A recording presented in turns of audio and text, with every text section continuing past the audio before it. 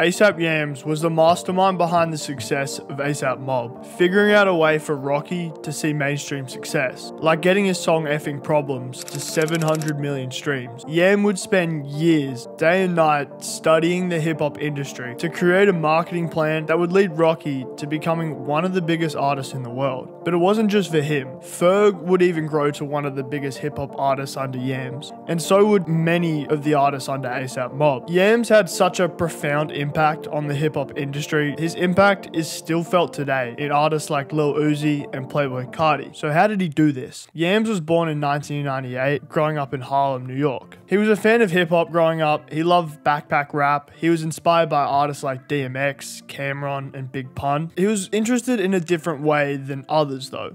He was interested in every part of hip-hop, how artists come up with ideas, market themselves, and just the process as a whole when it comes to making music, not just how the music sounds itself. So this interest would bring him into the world of managing artists. His freshman year of high school, Yams would begin managing producers in his school and area. He'd get the experience doing this and his love for it would grow. Eventually, it'll lead him into 10th grade, where he'd get his biggest opportunity. One day, he went to a store that sold custom clothes and started talking to Karen Civil, who was working with Dipset Records. He'll go and ask if there was any chance he could do some work for them. This is where he get the opportunity to be an unpaid intern at Dipset. It seemed like he was just doing pretty basic and mundane tasks for them, like getting coffee, organizing things and that. But the important thing was he was learning the music industry. He was getting knowledge on how things would work and the ins and outs of it all. What to do and what not to do. Apparently Yams would sit on the computer for hours and just study the rap game and its history. He was firstly interested, but he wanted to learn as much as he could from this opportunity. So when it was done, he could kind of make his own move. He found out there was a lot more paperwork involved in everything with music. You have to be smart. You just can't be street about it or you'll lose. That will eventually end for Yams, but again, he'd leave with a wealth of knowledge about music that he'd go apply for himself.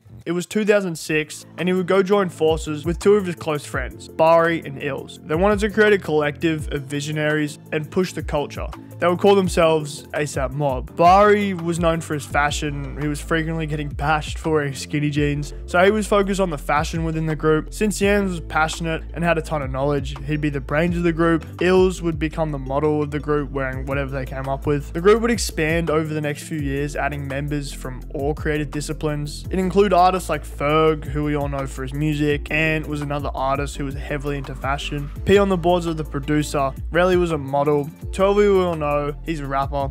Ty was a producer. Lou became Rocky's assistant because they met him at a show and he was just genuinely helpful. But one member was about to join the group that would change everything. ASAP Rocky was born in 1988, also in Harlem. He was involved with the streets, but after seeing Loss pretty closely to him, he kind of realized that he needed to find something more. This would lead him to start rapping. He didn't really have any real music at the time. He was just freestyling. It wasn't great. It was extremely unpolished, but it would cause something. Bari would take notice of Rocky rapping and show Yams. Yams would see something in Rocky. He saw potential for him as an artist. This is where he'd approach Rocky to join ASAP. He would agree. Yams saw potential for him to become one of the biggest artists in the world. Rocky's music was unpolished. Again, it was just a bunch of freestyles, so they would need to work on his music. Yams and Rocky would spend years perfecting his sound, making music as polished as possible before they would release anything. They spent late nights talking out a plan for Rocky to take over the music industry. But first, his music needed to be at a standard that was almost perfect. But we'll get back to Rocky. On the side, Yams realized if he wanted to grow the artists around him, it needed to be tapped in with the internet. As from 2006 to 2012, the internet really began taking over. Yams would run a blog at the time where blogs were most popular, but he would soon switch. He would see the girl he was fucking with at the time start using Tumblr, and he first thought he was kind of gay, but he said fuck it and began using it one day. He would go under the name Westside Stevie. This is where he would post pretty much all things music, posting songs, recommending songs, all that kind of shit. But since he had such an advanced knowledge of hip-hop and the history of it, and not only that, but he was very aware of the technical behind-the-scenes workings of music, due to him being a manager and his internship, he would end up getting a massive following on Tumblr. And over the years, he would keep posting and growing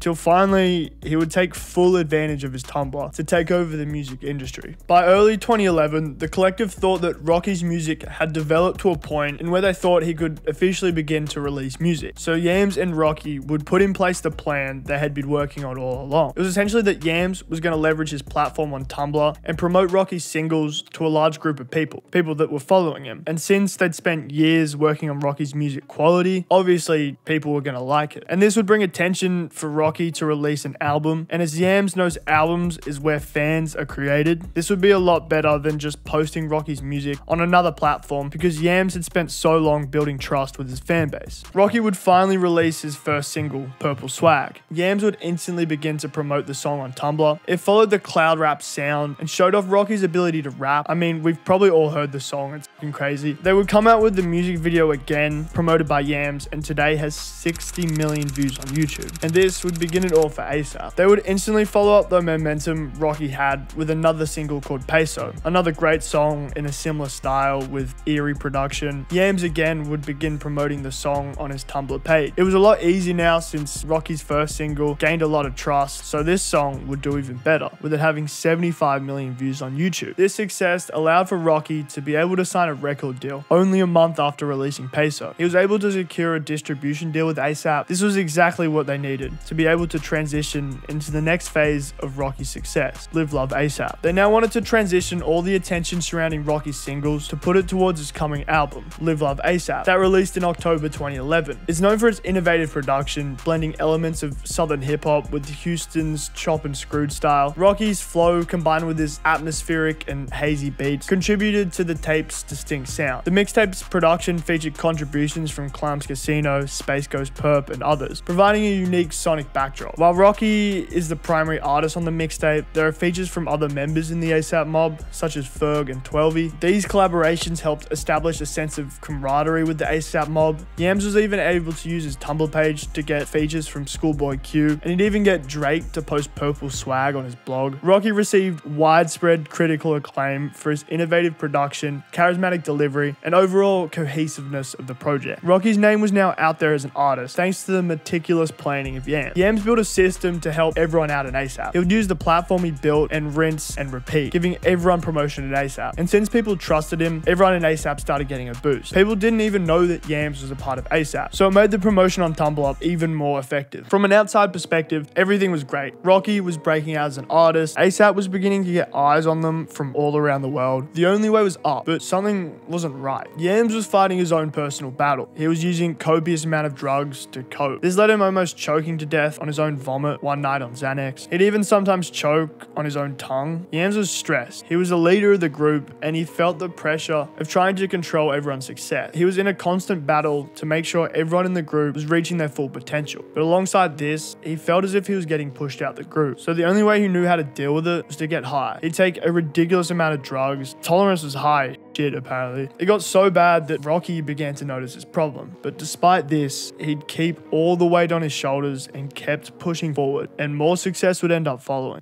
Over the next few years, Ferg would start being the focus, and he was starting to get some serious attention. Ferg, who also grew up in Harlem, he was known for his aggressive trap style. He was also known for his ability to hustle, and would get the nickname Trap Lord because of it. Down the line, he'd continue rapping and get noticed by ASAP. Yams saw a vision for him and knew he could get to the top. He just had to execute the right plan. So what did he do? ASAP will come out with their first mixtape in 2012, Lords Never Worried. This mixtape features a mix of different styles, with artists showing their individual talents over a variety of beats. Lords Never Worried helped solidify the ASAP mob's presence in the hip-hop scene and paved the way for the individual members to pursue their own solo careers. Yams would achieve this by trying to give every member of ASAP their own spotlight in the project, but one artist was going to benefit the most from that: Ferg. Ferg's song Work would feature on the project, an extremely catchy song that put Ferg in his best light, rapping with aggression over great production. This song would go viral quick, and today on Spotify alone has 23 million streams, finally igniting the career for ASAP Ferg. Yams, as the leader of the group, felt the responsibility to give Ferg the best chance of success. So in 2012, they would begin to work on his debut project, but they somehow needed to come up with a way to leverage the success of his previous song Work. So they would do something pretty smart. They would remix a song, but this time use the connections they'd built and have it featuring artists Rocky, French Montana, Schoolboy Q, and Trinidad James. This song would headline the upcoming project, Trap Lord. The song would reach 300 million plays on Spotify, being one of his biggest songs ever. And the success of the single would pour out into the rest of the project. The production on Trap Lord features dark and ominous beats, often filled with heavy bass lines, distorted synths, and sharp hi-hat. The album incorporates a variety of atmospheric and moody sounds, creating a menacing and intense sonic landscape. A$AP Ferg uses ad-libs and unique vocal inflections, which adds to the overall dynamic and engaging nature of the project. The lyrics of Trap Lord often touch upon themes of street life, struggle, and triumph, reflecting on Ferg's experiences and background. The album captures the essence of trap music, with its hard-hitting beats, unapologetic lyrics, making it a standout release in hip-hop at the time. Yams was also smart about the angle he wanted Ferg to take. He wanted to leverage Rocky's success, since they were obviously part of the same group. So he would feature on the song Shabba, which gave the project another hit to boost the overall numbers. With the song almost at 200 million plays on Spotify, this would solidify Ferg as a major artist in the hip-hop industry, and would become the second global artist in A$AP, thanks to the genius and meticulous planning of A$AP, Yams, and the rest of the mob. In 2013 was also the year Yams would plan and work with Rocky on his next project, Long Live A$AP. The making of Long Live A$AP involved collaborations with several producers and artists to craft a diverse and innovative sound. Rocky enlisted the talents of renowned producers such as Clams Casino, Hit Boy, and Danger Mouse, among others. These producers brought their unique styles to the project. Rocky features a distinctive sound that blends atmospheric production with influences from southern hip-hop, cloud rap, and Houston screw music. The album showcases versatile flows and a dark, moody aesthetic.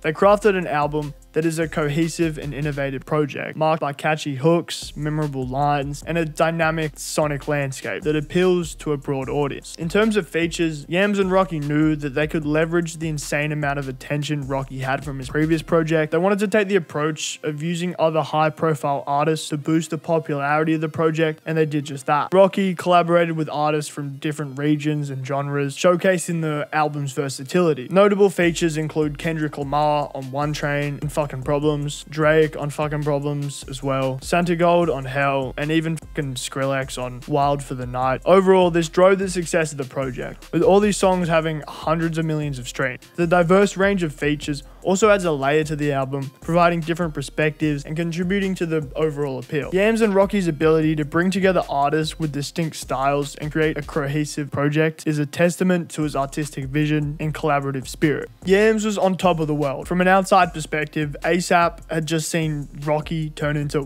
one of the biggest artists in the music industry, and Ferg was right there behind him. They just had dropped their most successful tape that began to give everyone shine in A$AP. Everything was going right, but there was something behind the scenes that wasn't. Yams kept getting worse and worse, but it came to the point when it came to his drug problem. He wasn't able to control it. It was becoming too much. Yams, though, at the same time was planning for A$AP to release their next project. This would drop in 2014 called Lord, but by the summer of 2014, his drug problem became too much and he would check into rehab. He'd talk about his drug problem on Tumblr when he finally got out of rehab. He said that his drug problem got so bad, he was suffering from seizures and other sicknesses that usually lead to death caused by drug addiction. His tolerance got so high, he was taking 8 Xanax bars just to let his high kick in. His idea of enjoying life had people thinking he was trying to take his own life. His experience in rehab, it led him to realize the fault in the generation, how everyone was classless, focused on materialistic items, drugs, and just genuinely moving without a sense of spirituality. Because of this, in June 2014, he would become completely sober. He wasn't even smoking Newports. He'd do whatever he could to avoid temptation, such as not going to festivals, video shoots, club appearances, etc. He also had to scrap his plans for the project Lord he was trying to come up with, and decided to focus his attention on individual artists within A$AP Mob. It began time to work on Rocky's next project. They wanted to take all the success he previously received and damn near multiply it. Yams and Rocky would get to work in promoting Rocky's new single. This was going to be Multiply. It was slightly different from what we had previously heard from Rocky. He stepped away slightly from cloud rap and focused more on his ability to flow. All in all, the song would reach 80 million views on YouTube thanks to promotion and quality of the song. This would perfectly set up an opportunity for them to release the next single, Lord Pretty Flocko Joy 2, which would amass 300 million streams on on Spotify, being the driving force, providing the hype for Rocky's next project, Long Last ASAP. It was almost completely set. It had just turned 2015. Yams and Rocky had been working to complete the project, and suddenly, tragedy would strike.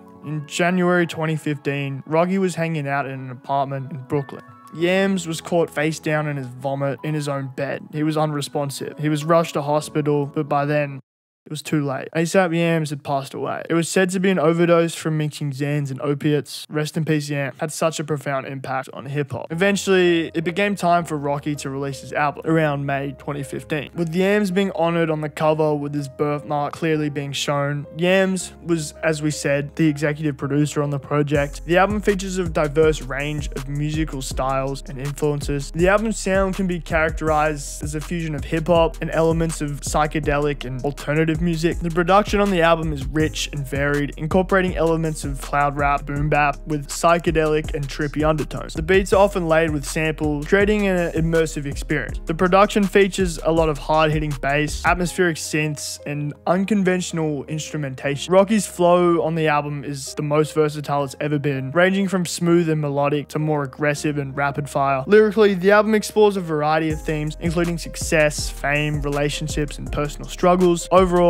At Long Last ASAP showcases a departure from the traditional hip-hop sound and embraces more of a genre-blurring approach, which contributes to its unique identity. The album would be heavily carried by the hits, with songs like LSD, Everyday, and Canal Street all having hundreds of millions of streams, and were the epitome of the project's sound and carefully crafted to go viral. As you can see, Yams was very careful on how he wanted the artists in ASAP to release music. He ensured that quality would be the main aspect and could not give less of a fuck about how long it took for them to come up with the quality of project. I mean, it took years for Rocky to release a song, and when he finally did, it was so high quality, it was almost inevitable it would take off. He was someone who was meticulous about everything when it came to music, from the promotional strategy to the sound of the project. This was evident from how far he was able to take ASAP Mob, helping guide them to the top of the music industry. But Yams was someone who studied the hip-hop scene. He would collect, like, if you went to his crib, right, he had Vibe, Source, XXL, like magazines. Wow, makes sense. Yeah, like